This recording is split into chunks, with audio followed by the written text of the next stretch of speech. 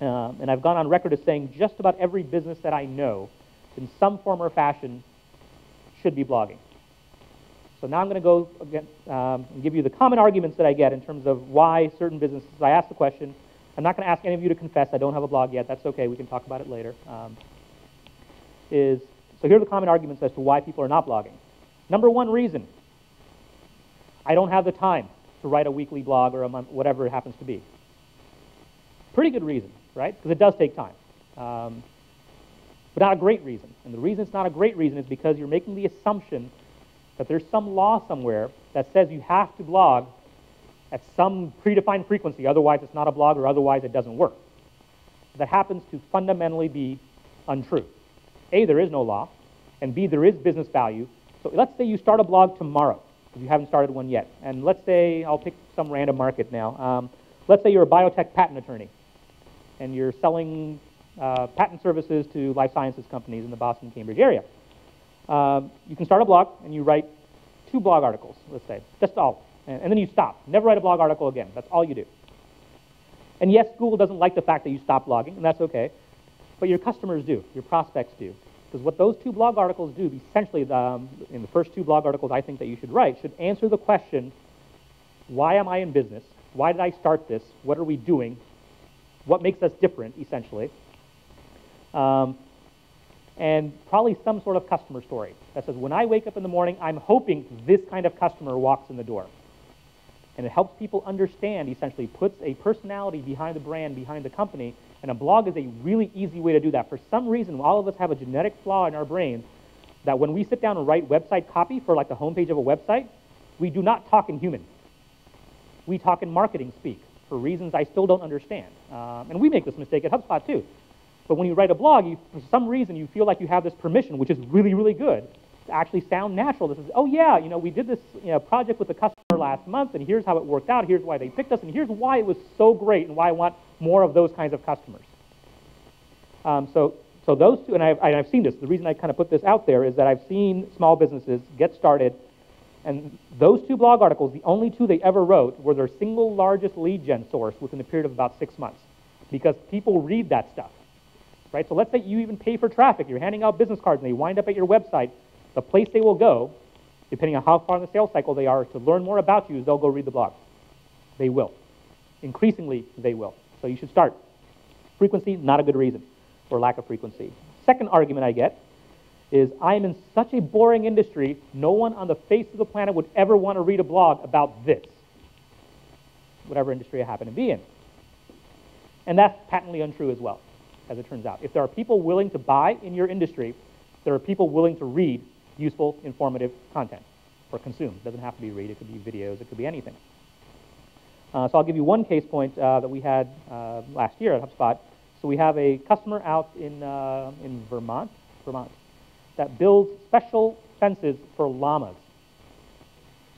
I kid you not. Specialized fences for llamas. And obviously, not particularly interesting to most of us in the room, but as it turns out, he's got a global market, and there are very few providers or whatever, and he knows that particular business really well. And so he started blogging, and he's all over it, right? It's like multi-generation business, and it's working. So he started with blogging, just writing articles like, oh, here's how we make our fences, and here's, like, when you're picking a fence, here are the 14 things to look for, or whatever, and here's why this fence doesn't work for that breed of llama, whatever the case may be. Then he started doing videos, just going through the factories. Like, it's small. This is a small operation, but what my message to you is that I don't care how boring your industry is. If you think people are out there or not out there looking for that content, you're wrong. Either you're wrong today, you're about to be wrong. So it's just a matter of time. I would swim with the tide if I were you on that one. Now, this is about as worked up as I get at 9 o'clock in the morning, honestly. I'm never up at 9 o'clock in the morning. We have a standing rule at HubSpot where no one's allowed to book a meeting with the founders prior to 11 a.m. Because I'm up at 3 o'clock in the morning every night. But anyway, so we'll talk about blogging. So you want to be an industry leader in terms of drawing traffic, and it's not that hard in lots of your industries because most of your peers are not that clueful yet.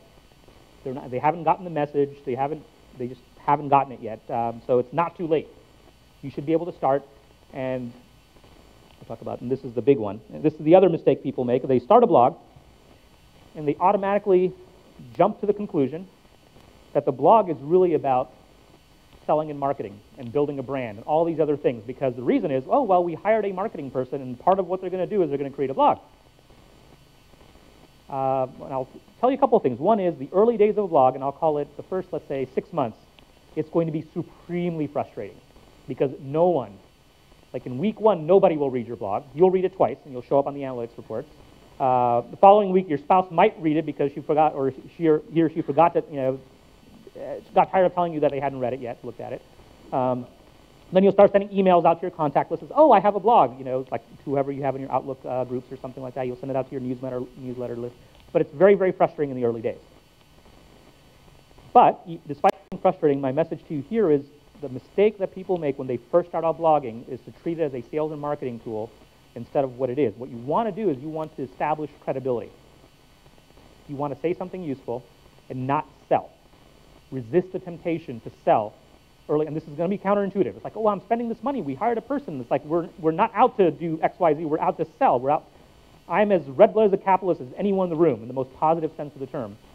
What I'm telling you is that if you sell too early, it is doomed to fail. And the reason is that there's so much content out there, and people see through that overt sales pitch.